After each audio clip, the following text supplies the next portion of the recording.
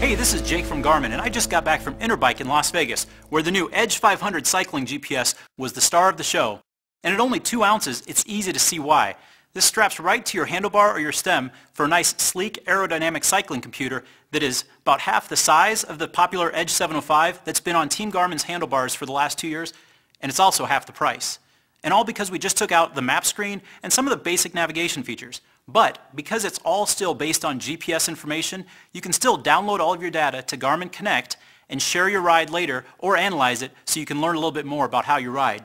And because it's all GPS based, that means you're still getting your speed, your distance, your elevation, altitude, your cadence, your heart rate, and it's compatible with ANT Plus power meters. So you really do get all of the data that you want on one device.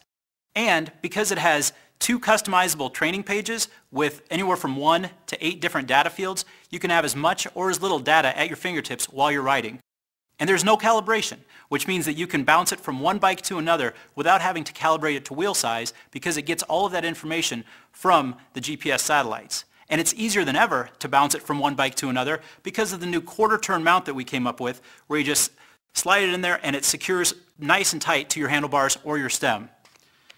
With GPS satellites, we've also added HotFixT, which means that the more often you ride, and if you're riding in the same place especially, then you're able to acquire satellites quickly, and it'll maintain those satellites even if you're in a big city or under heavy tree cover.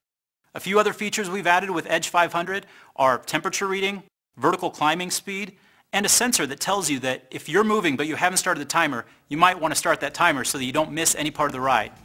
Well, don't miss out on Edge 500. Check out Garmin.com or Garmin.blogs.com to learn more, and check back here as we teach you more about our newest cycling device.